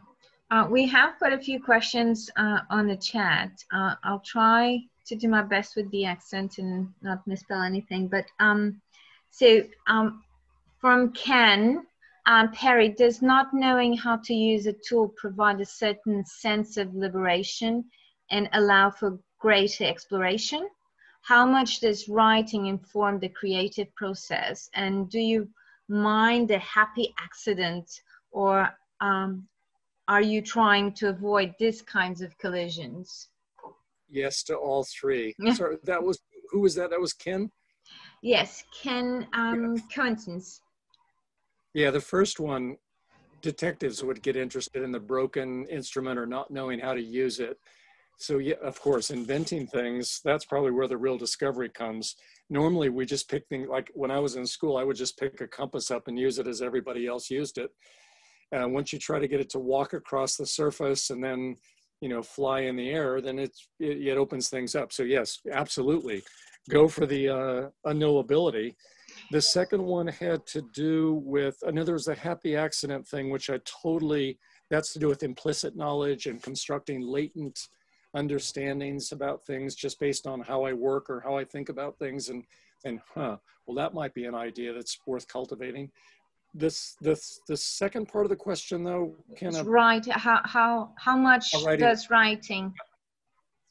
Yeah. So what I didn't show you really is in almost all the work, the slow work and the medium work, there are yellow pads. There's a lot of writing in the yellow pads, not prose, but there are lots of sort of sometimes quotations, sometimes language folds, electronically driven dioramas crossed with metaphorical blah, blah, blah. So I use language in that way a fair bit to allow me to capture, to intersect key ideas that I'm working with. I like making captions for images because they also, the answer to the question is, I enjoy working with multiple levels and families of representation. Sometimes those get mixed, so language and imagery and diagrams and so on, those are just helpful to me because they begin to relationally sort of propagate. They begin to sort of talk with one another. And I begin to hear things which I had not intended to hear, and things that might then get incorporated in the work. So yeah, I use writing in lots of different ways, but mostly I use it to develop my imagination. I try to use language folds and metaphors in particular to try to keep my conceptual engine alive. Totally. Let me just go for the next one. There's this one is very interesting. So from Andrew Hart says, students often ask, where do I start drawing? On behalf of my students, how do you start? But also, how do you decide pencils down? So Andrew, thank you. That's quite a nice question. So it varies. Like in the landscape drawings, I set the format up, 18 by 24, 2 layers of white trace, 9" by 12". Those all get started that way. They have tape, they have 4 lines of tape on them. They all get taped the same way, and they all get dated and named the same way. So those all start the same way. And then it's highly, highly, highly varied in terms of how other drawings start. I don't do anything like sketch drawings out, like the David's Island drawing or thematic drawing or something. I don't do anything like that. I have a base idea sometimes about the primary structure of a drawing, but mostly what I do is try to be clear with myself. This is what the drawing is about. You're trying to work on 4 degrees of temporality, conditions linked with silhouette and deep space, and things linked to metaphorical data sets. That's the job of the drawing. And then I work from there. So, but it varies then in terms of how I actually, whatever it is, make a digital mark, or whether I'm, drawing on something or cutting paper out. It varies enormously. Sorry, that's not a great answer, but I'll try to answer the second part. When do I know when to finish, basically? So it's 2 parts, 3 parts. One, if the drawing or image has done the work that I've set out for it to do, and it starts to plane laterally and I'm not learning anything from it, that's the first way in which I know to stop. Secondly, I make optical judgments and sort of whatever little intellect I have, I made intellectual and optical judgments about that's enough for the drawing. It can't take more, or it needs less, or whatever. So I make sort of compositional eye hand-eye coordination judgments. But thirdly, I also want to leave drawings in a place where they let me take the next shot. So they need to leave things in the air. They need to let a series of questions hover so that I can take the work and transform it somewhere else. So that it's essential for most of the drawings that they leave things indeterminate. They're things that I've committed to and understand, and other things that are now inflections towards the next phase or phases of the work. But I also make judgments at all kinds of levels that are in addition to that, like relative to my work. What does this drawing want to say relative to other things that I've made? I'm not saying this for anybody else. I make those judgments relative to what I do when I do them. So does this drawing need to talk to other drawings? Does it need to open up discussions about architectural drawing or about, you know, relationships to history? So I make, again, 13 ways of looking at a blackbird. Even when I work on a simple drawing, I make decisions at lots of different levels about when something's finished. I'm going to skip all the thank yous. I mean, you should read them after. Just go straight to. Well, there's many thank yous. So I do apologize because no worries. I think the next one was this is from Widdery. Would you say your drawings are a representation of the process, or is it a visual of the final product? Do you know from the beginning what the final drawing might look like, or are they the result of trial and alter and try again and experimentation of techniques that may or not be successful? Do you ever delete? Very seldom do I delete. So I'll start there. I don't delete things from drawings. If I delete something from a drawing, it is a design activity. So if I have lines, for example, that I don't want in a drawing, you'll find pieces of tape that then might be coded according to where the drawing instrument that helped make that line was when it made the line. So I don't tend to get things like an erasing shield out, for example, and erase big parts of drawings, because I am interested in the degrees. I don't think I make process. I'm not particularly interested in the process. That's not why I make drawings like I make them. I make drawings, and also I think different kinds of drawings. So the question is also a little bit hard to get around. But yes, I make mistakes. I don't mind mistakes. I don't mind hunches. I try to keep lots of things in play. Mostly I try to allow myself to author, let's say, or to create work using any range of capacities, little capacities that I have, from my intuition to hunches, to what someone else might have said, to things which I've rehearsed educationally. I don't make heavy judgments like I don't need to know everything and then do something else now. I used to be that way. So I lots of errant things, lots of things that don't make sense, even to me, in some of the drawings. I don't try to make sense out of everything, because that would, as the surrealists would tell us, when you're trying to make sense or logically rationalize things, you clip lots of things off that are possible. And I see Peter Baldwin snickering a little bit there, because he's the guy. I mean, he's got things running around there that are, they grow overnight, and he doesn't even have to do work, and they turn up, and he's got all kinds of stuff that he didn't expect. So yeah, but I don't know whether I answered the question thoroughly.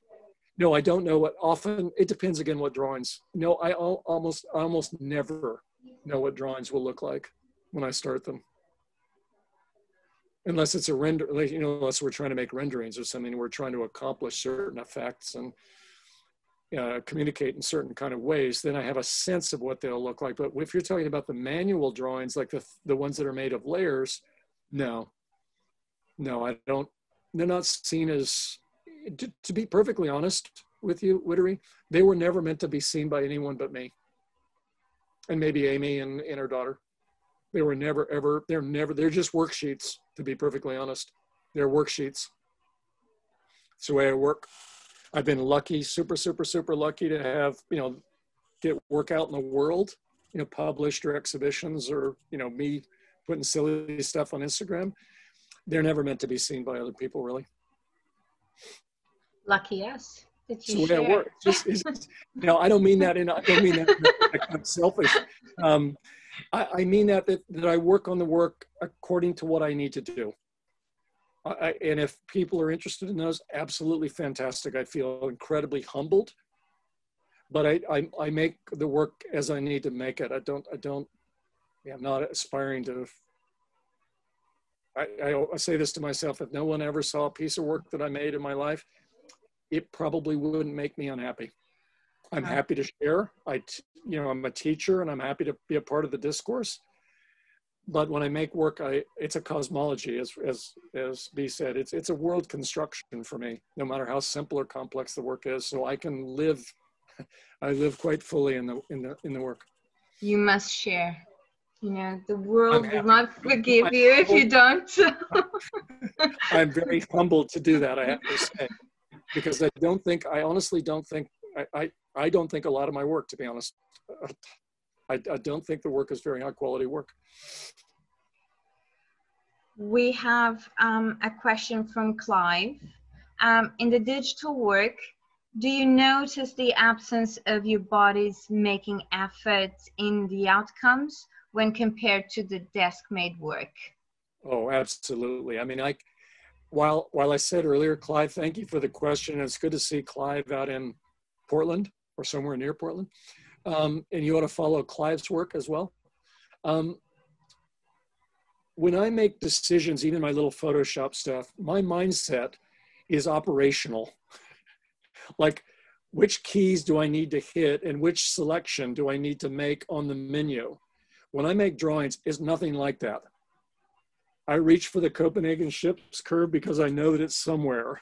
But I'm thinking about, you know, the notational and indexical things that I'm trying to work on right then. It's a totally different mindset to work in the machine.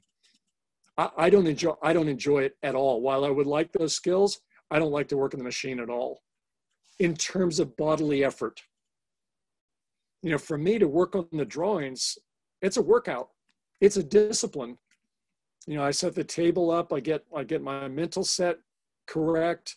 You know, I get the tools washed and all that. There's just a whole discipline to that. In the machine, you just hit the on button if the operating system's going. And yeah, it's totally, totally different. It's a mindset thing for me more than a bodily thing, Clive. Just a totally different, just working cognitively. I'm working according to the operations. The machine's telling me what to do. It's offering me options. The drawing table that doesn't tell me what to do. So can I follow up and yes, please.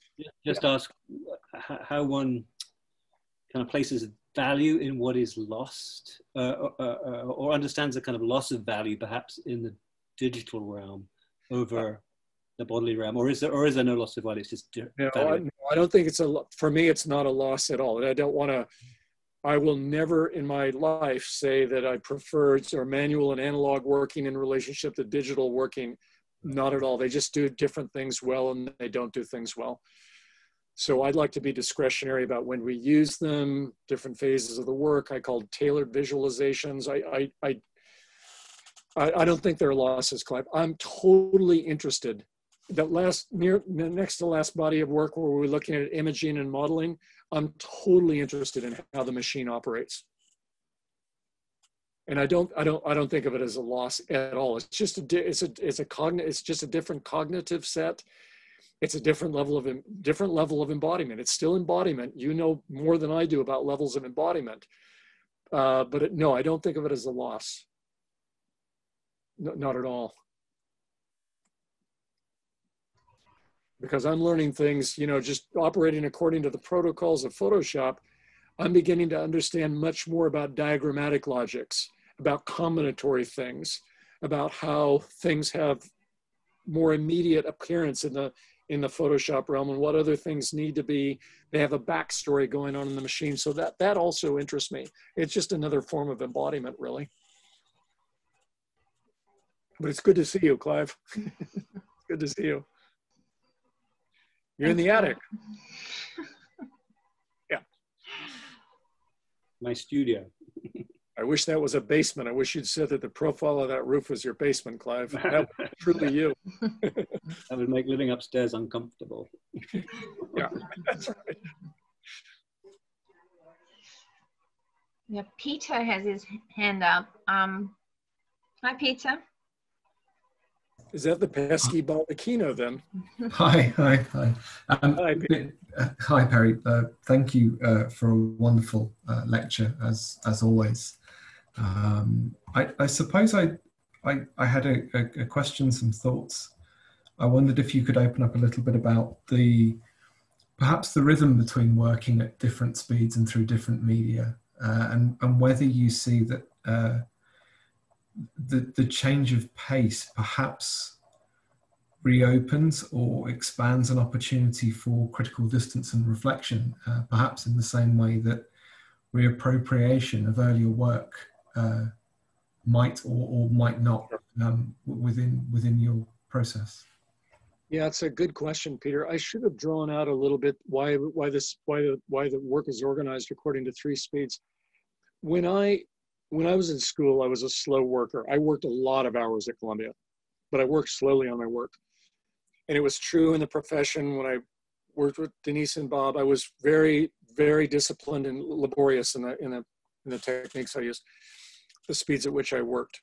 The David's Island work really it began to turn up where I researched islands for 3 weeks before I turned up at the drawing table. And that was fine. I learned a lot about Matisse and nautical cartography and blah, blah, blah, blah, blah, blah, blah, blah, blah. But it occurred to me that drawing took about 125 hours, did the strategic plot, which was great. I totally enjoyed it. I wouldn't give up a split second of making that drawing. But after I made a handful of those drawings, I realized that even if I had full work weeks, it would take me forever to produce work, A, but B, to work on work and rework on it and rework on it and transform it, that would really take me a long time. So it occurred to me then that maybe this is when this fast twitch house kicked in, that maybe if I thought differently, the drawing still took a while, but I ideated and began to imagine that house very quickly through analogic thinking.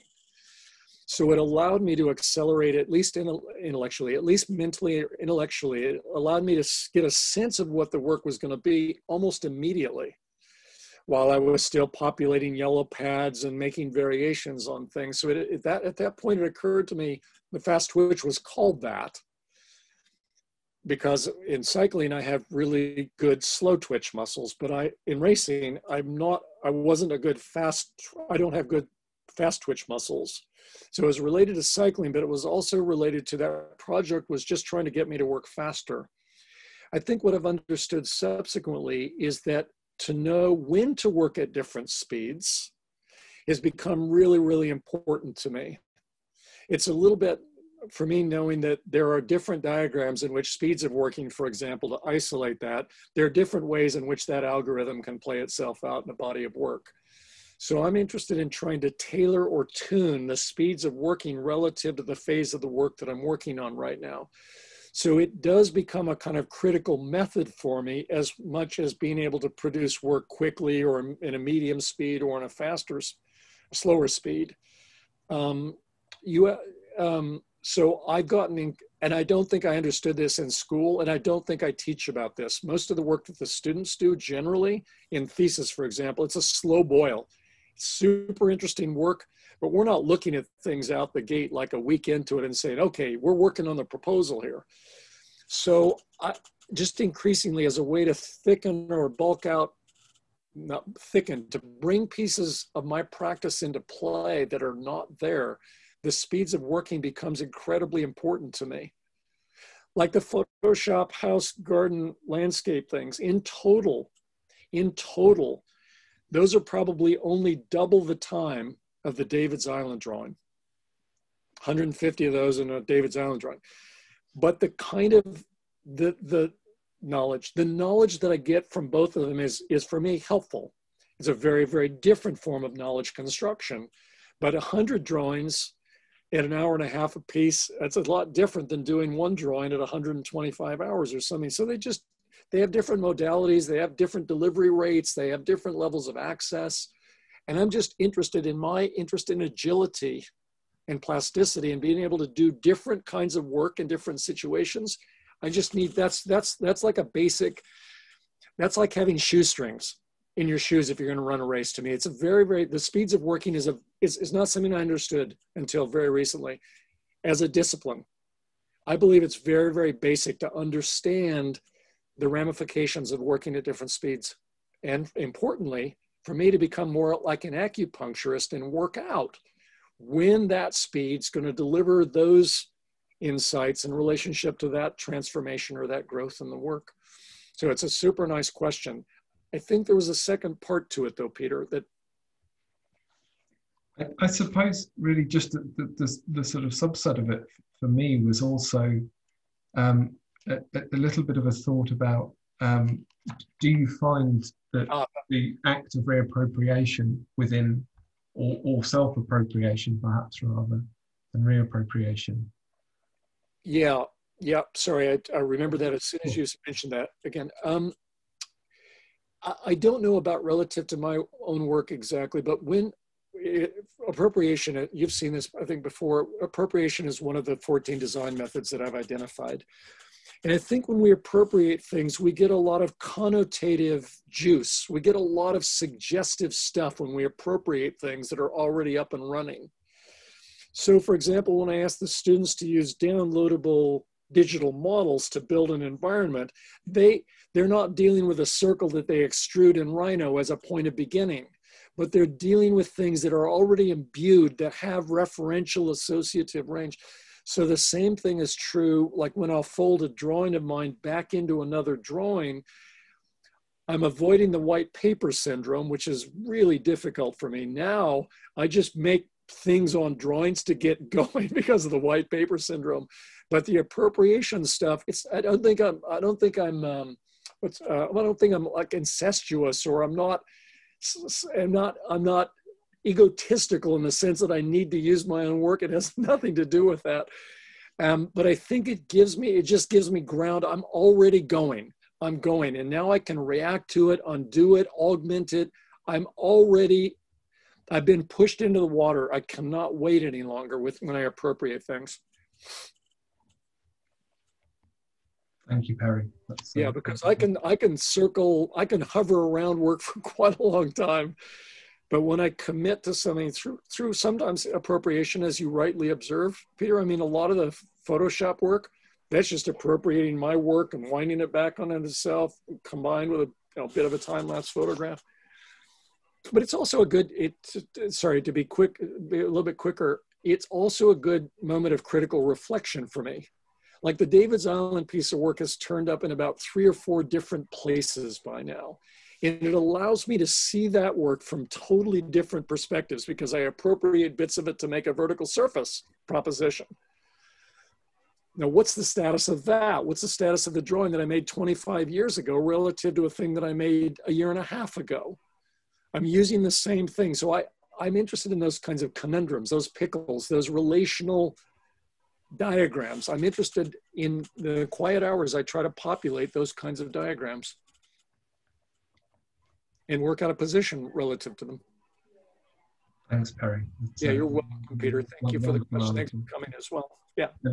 Well, thank you for a wonderful and enlightening.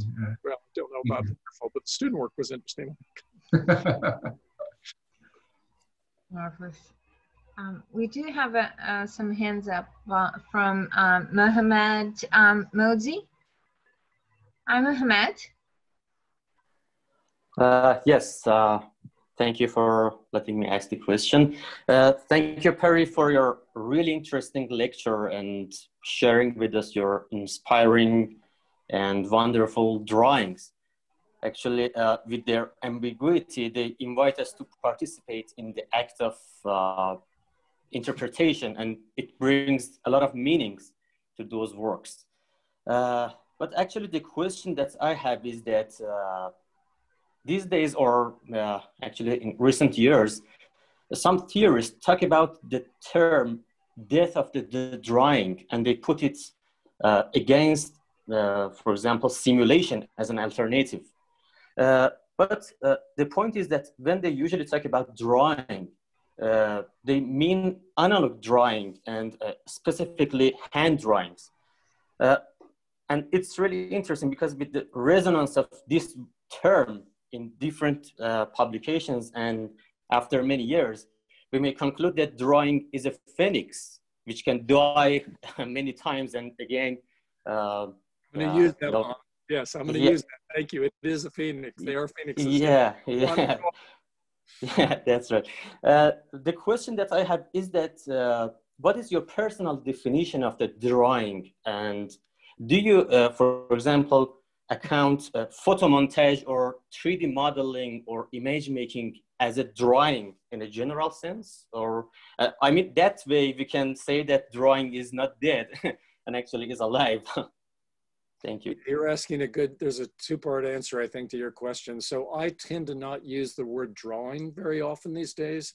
I use imaging, visualization, representation, because drawing normally, it's the naming problem. It normally gets packaged, hand sketches in Rome, having a glass of wine with Fabio there, or in Trafalgar Square with all of you there in London, and hand sketching or making things like plan sections and elevations on Mylar or Trace or Canson or whatever.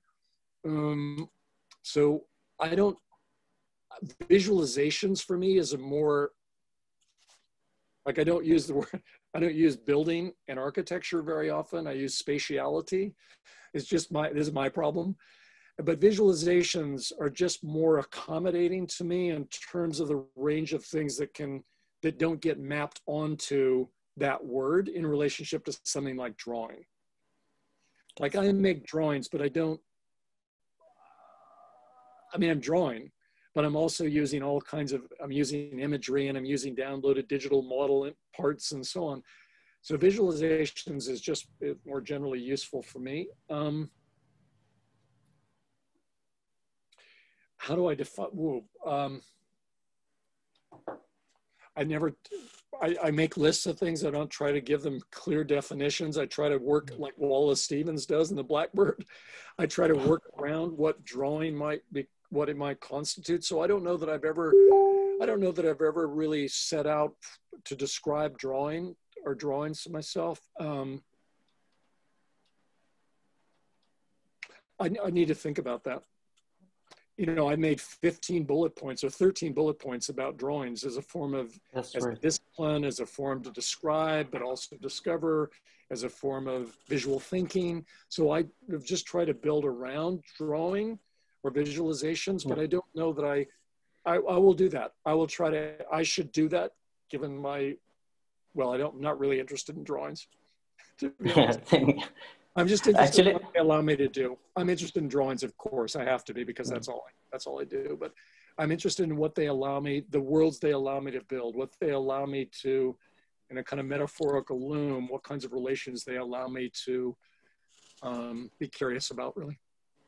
Yeah, thank you. Thank you for a good answer for this question. Because actually, I was wondering if they talk about death of drawing. The word design, which has some roots in disegno, in Italian word, which means drawing. For sure. How do they talk about death of the drawing while the design is alive? So that's really good. And thank you for your answer. It really helps, I think. But also drawing. I've talked about this before, but if you simply think about the development of one-point perspective or linear perspective, virtual reality is in my world, is simply an extension of that. So no matter what people say about the death of drawing is etymologically, historically, relationally linked to no matter what the most advanced data, machine learned data, algorithmic visualizations, it's linked to drawing. So it's not, I don't think you can, they might be dead, but you cut part of your own body off, I guess. But yeah, I don't. It depends. It depends how you use drawings. For me, it always depends what you do with them. So I'm not drawing is dead, maybe, but there are probably 15 people in the room here right now, names I can see, who would beg to argue with that. And they're having some contribution, not me. They're making serious contributions to the discipline and educational realms. Thank you very much. Yes, it is paradoxical, PB. I think so. Yes. That's a tricky one. Yes, it is. I'll be working on that one. We have a note from Yaya. I'm sorry, I need my specs on this. In your drawings, there are some subtle jumps, different layers and character crossings that reminds me of the cosmogenics and the notion of jumping the universe. Referring to Charles Jenks' book, is there a relationship between your drawings and cosmogenic architecture? I mean, I could only say thank you for the question. Yaya, I guess is the way you pronounce your name, half properly. The root structure, maybe cosmos, is linked because I think of them as world building, but I don't think of it as cosmological or cosmic architecture. No, but cosmos in terms of world construction or an ecology of relationships according to a kind of cosmological orientation, possibly, but not architecture. I'm not sure, is that the question? Cosmogenic architecture. Cosmogenic maybe linked to my interest in speciation and cryptic indexes and things that belong to the genetic makeup of things. Yeah, genetic speciation, genetics, coding, not in coding terms, in terms of digital operations, but maybe, yeah, cosmogenetic, maybe, yeah. Architecture, I don't know about the architecture part. The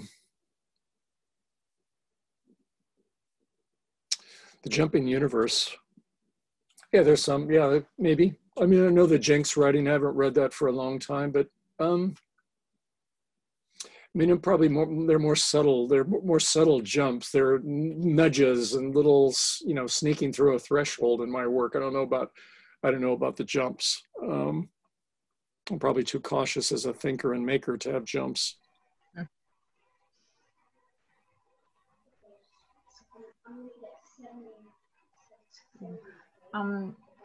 There's some back and forth between Peter and Mohammed about, so Peter says, is the death of drawing perhaps paradoxical? And Mohammed says, the drawing or drawing? Yeah.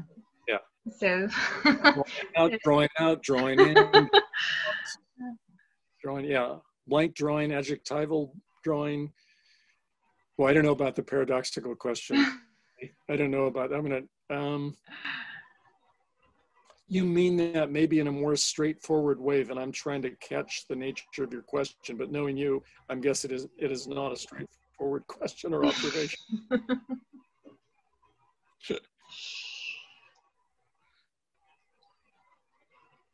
Clive says it's all about drawing out, understanding. That's part of it, Clive, I believe, but also I believe that drawings have lots of work they do, rhetorical, discursive, drawing out, discovering, describing. I think it's important to understand that drawings, visualizations have many, many, many capacities, and to begin to understand the backstory of those capacities is part of it. Yeah, maybe drawing out. I use that. I use drawings for that a lot, much more now than I used to. I'll start a piece of work with, I know 25% about the work, and I'm willing to get involved in the drawing or the drawing out of the thing to try to discover what the work's about. So yeah, I do think sometimes it's that, yeah. I think that's super important, the point that you're making in the drawing out. I don't think we tend to think about drawings that way. We don't think about digital modeling, for example. I don't think we think about it that way at all. Sure. But the drawing out, for me, that's the investment, that's the invitation, that's the generous ability to participate, to discover things, to find to find them out, to find the metaphorical crimes out that you might not be aware of when you sit down to get to work.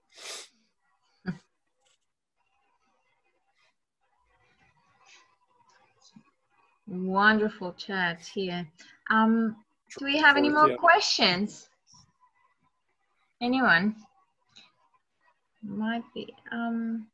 The great part of this is everybody's so much smarter than I am that I just learned. I just put some little crumbs out there that I, half think about and good student work, and then they give me these great questions and insights and so on. Nonsense. We're all here for you. To hear you. Fabio says you spoke about fats drawing, I love fats drawing and suspended judgment. Does it has to do with the John Cage attempt to avoid the tyranny of the ego fast? Sorry. It may, Fabio, but yes, I know that. The tyranny of Cage's, and Cage is a real important person for me. For me, it has to do with countering my natural instinct to need to understand things before I work. It's as simple as that. So I've done all kinds of things in recent years to try to dismantle. I'm not a surrealist in that regard, although the surrealist and the Baroque period, which I meant to touch on, are probably the two most important cultural development periods in Western culture for me. I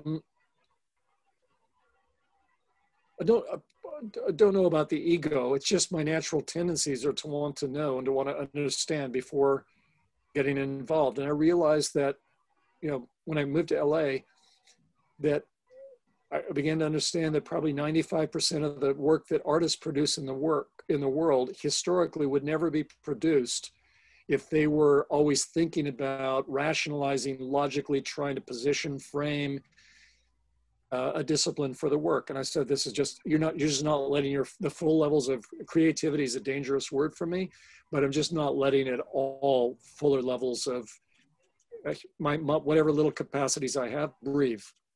So I don't think of the ego as, I'm going to think about that, but I don't frame it that way for myself. Because again, to Clive's, when I was talking about trying to answer Clive's question, to discover things, to draw things out is more interesting to me now than to know things or to describe or to prove things. I'm just more interested. It's just the way I learn. I'm just interested in half a hunch and then trying to discover, well, that might link to that. And I need to research that. And then the drawings need to be that. That's just more interesting to me as a way to encounter the world. And I respect all kinds of ways to, people can set up rules, Peter Eisenman setting up rules and autonomy and so on. And, steadfastly going after there are lots of ways that I respect to do work. I'm just more interested in discovering what the work can be about rather than trying to prove it. Through working on it. Because the very, very, very few hours that I work, it's just pleasurable to me. And again, it's a discovering and constructing small mini worlds for myself that I like the puzzles, the conundrums, the possible consequences of something whispering to something else that I don't intend. I love all of the latent, nascent, tacit constructions that go on when I work properly, which I haven't done in years. Since 2012 is probably the last time I worked properly with Nat.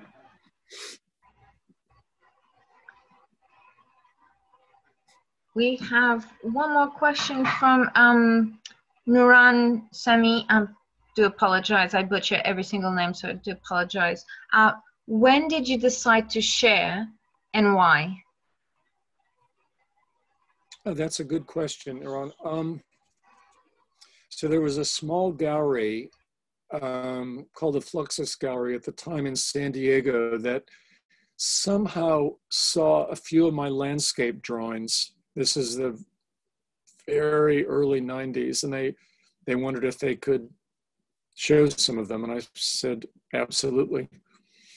But I'd been around plenty of publishing for sure, sharing, working with Eisenman and Stern and Denise Scott Brown and Bob Venturi, works all over the place. So, but I never had, that was the start. And then I don't remember the second. Just exhibition. An exhibition offering was the way I started to share things.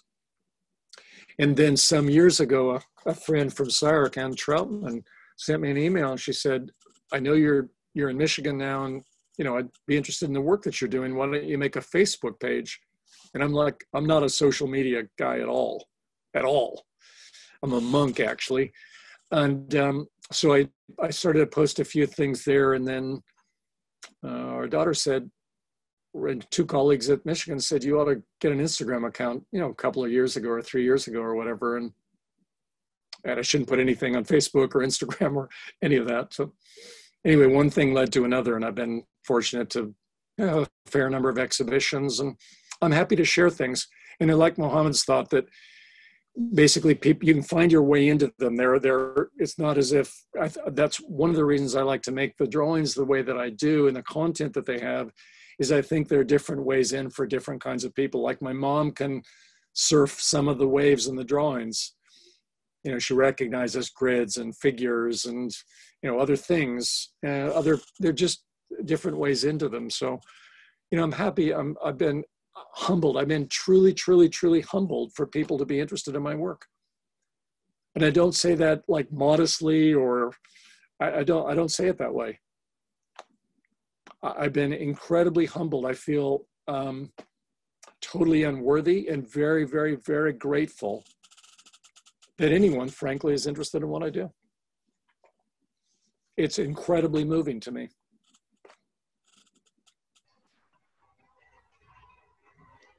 I mean, I make the work because I need to make the work, but that other people might be interested in it, someone might be interested in it, may make some small contribution, that's phenomenally gratifying to me.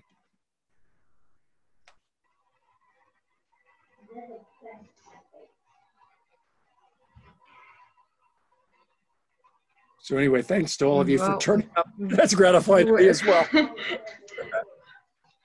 I think I can speak for everyone present and not present, how inspiring you are. It's not just the visuals, the imagery, it's the words, the connection, the sort of lyrical poetry that you make, bridging the visual and the spoken word that is mesmerizing, is riveting. It's just so inspiring. Thank you very much. We should be thanking you. Well, thank you very much. I'm super humbling. I don't mean this immodestly. It's very, very humbling to me that people find something in the work that's helpful to them in terms of their lives or contribution to something they might be doing. It's humbling. I don't have a better word for it. So thank you very much again, B, and everyone who's still on the call, and B, for your friendship, and lots of people out there for their friendships. I can't acknowledge everybody now, but for turning up, it's great to see everybody. And I look forward to maybe share a meal. Who knows? Maybe we share meals at some point and in a proximity of one another. But so thank you again. Very, very honored to be a part of the Archizum series. And I'm the one thanking you, Perry, for such kindness, and attention. You're very, very welcome. And thank you everyone for zooming in.